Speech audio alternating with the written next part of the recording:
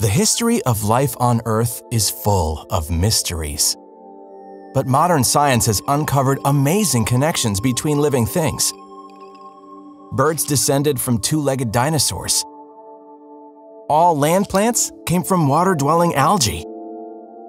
And the ancestors of snakes had legs. Scientists discovered all of these relationships and more with the help of different kinds of evidence for evolution. But what is the evidence for evolution? It's time to shine a spotlight on evidence for evolution.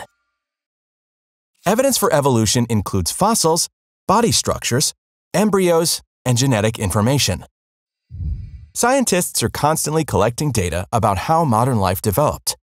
When populations of living things, or organisms, change over many generations, it's called evolution. We can't travel back in time to see what organisms on Earth used to look like, but we can learn a lot about the history of life on Earth by looking at fossils. Fossils are the traces or remains of organisms that lived in the distant past. What do you notice about this dinosaur fossil? You might have observed its pointed snout, long claws or tail bones. You might have even spotted the indentations of the organism's feathers. That's right.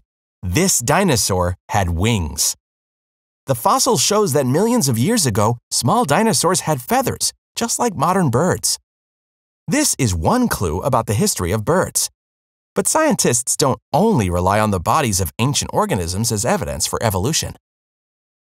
By carefully observing the bodies of organisms that live in the world today, scientists can see how different types of living things could have had common ancestors.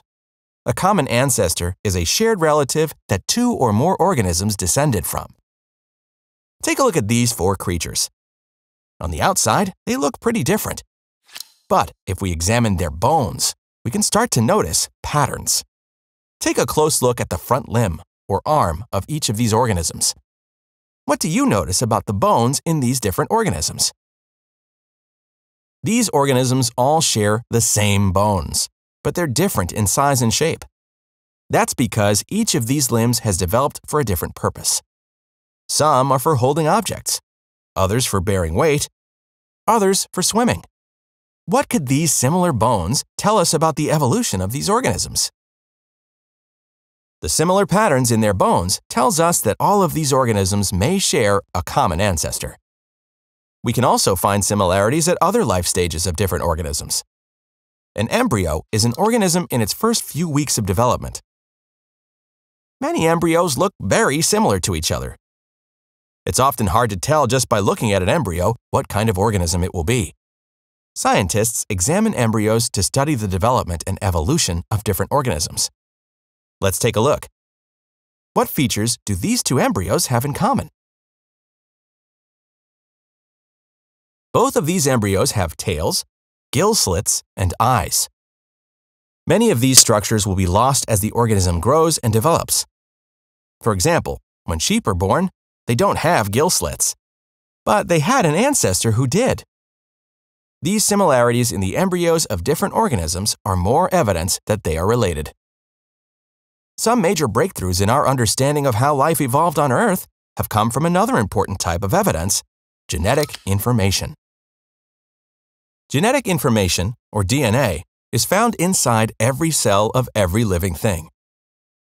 DNA is the set of instructions that tells an organism's cells how to build that organism. And sometimes, different organisms have similar patterns in their DNA. The more similarities there are in a section of DNA, or a gene, in two different organisms, the more closely related those organisms are. Let's take a look at how this works. This table shows the similarity of a particular gene, gene A, in camels, compared to the same gene in other organisms. Based on the information shown about gene A, which organism in this table is the most similar to camels? In this table, gene A in boars is 90% similar to the same gene in camels. That means, out of these organisms, boars are the most similar to camels. Often, genetic information can be combined with other pieces of evidence to help us improve our understanding of evolution. Fossils, body structures, embryos, and genetic information aren't the only types of evidence scientists use to determine how living things evolved, but they are key pieces to the puzzle of life on Earth. Now you've got the bright idea. Try explaining it in your own words.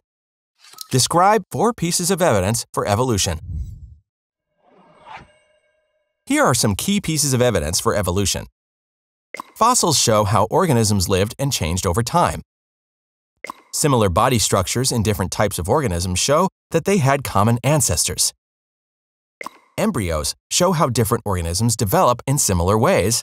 And similarities in genetic information help scientists confirm how organisms are related. This is a great start, but don't forget, there's always more to illuminate. What questions do you still have about the evidence for evolution?